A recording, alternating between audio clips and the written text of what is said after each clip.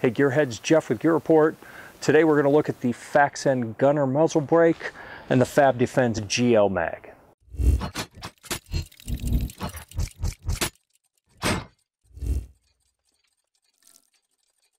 So if you're new to the channel, here at Gear Report we do a few things. It's all outdoor based. So we got the Project Humvee Battle Wagon. If you like surplus Humvees and custom modifications and off-road vehicles, stick around. We got a lot of content already out and coming on that. We got a ton of real firearms.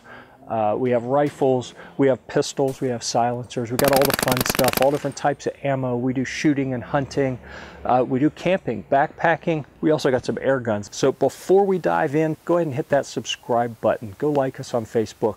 You'll be glad you did, I promise. So Gearheads, one of the things that I really like that kind of drives the people around me nuts sometimes, I like shooting rifles with a muzzle brake. Even something like a 223 that has pretty low recoil to begin with, if I'm shooting from a bench, for example, where I want to be able to get back on target and put more rounds downrange quickly, or maybe I'm out hunting and I want to be able to get back on target more quickly, there a muzzle brake can be really useful, especially for people who are kind of new to shooting. I know when I started shooting some of the bigger bore rifles, I had a real flinch reflex. I was kind of scared of that recoil. Muzzle brakes really helped cut that down and gave me time to get better acclimated to shooting those rifles that had a little bit more kick. So I find them useful for a variety of reasons, but something that can be a pain in the butt is installing them, because you got to have a crush washer, you got to have, you know, the barrel wrench.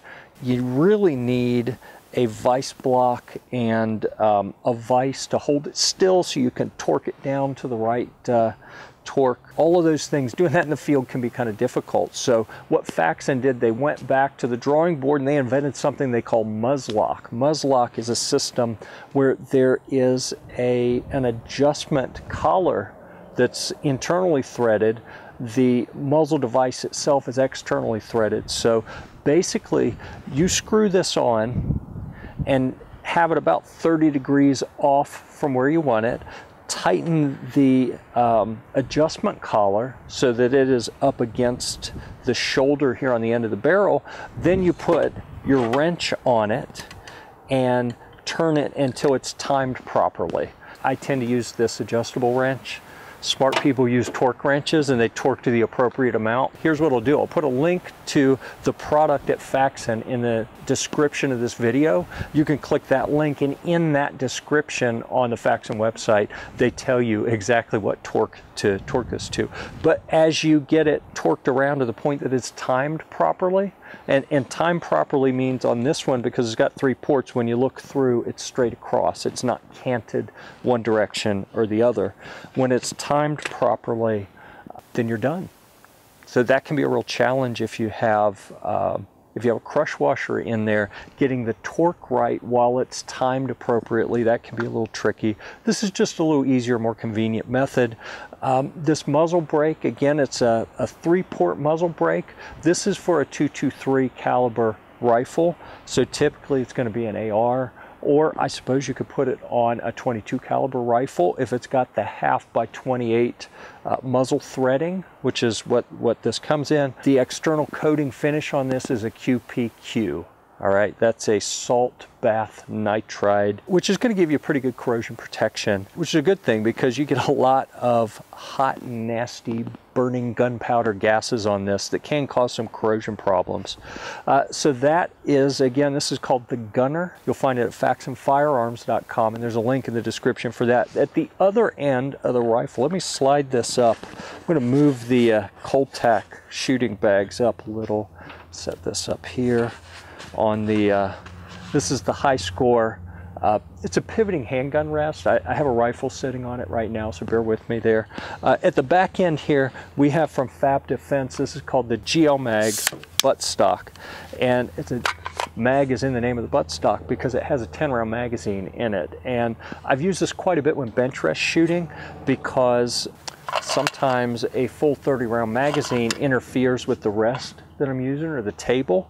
So a 10-round mag can be very useful. and I've had no feed issues or reliability issues with this. But the neat thing is, if you have a couple of these, you can use one for shooting and you store an extra one back here. The buttstock itself has a nice rubber pad on the back, which I really like. The adjustment mechanism is, it's kind of a snag-free design. Something I hate about a lot of the adjustable 6-position AR buttstocks is the adjuster kind of hangs down where it can snag on something. This, it's very contoured, and you're less likely to hit something with it. It's got these little tabs on either side that the purpose is to pinch this little rail on the bottom of the buffer tube and keep it from rattling around too much. I like that as well. We have a quick disconnect fitting here and on the other side, so to the extent that this can be ambidextrous, it's pretty close. You only have a mag release on the left.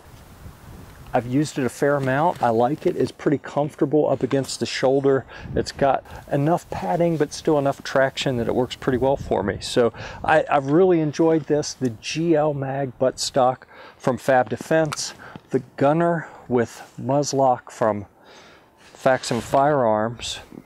Let me know what questions you have about either one of these, about the rifle in general. By the way, this is running the Superlative arms, and you can't see it because we've got the mag block in the way here, but this is a piston operated AR15, so this is not a direct impingement AR anymore. This is a retrofit kit from Superlative Arms. I can put that in the description as well, and you can go find, we've got a review on that here on Gear Report as well.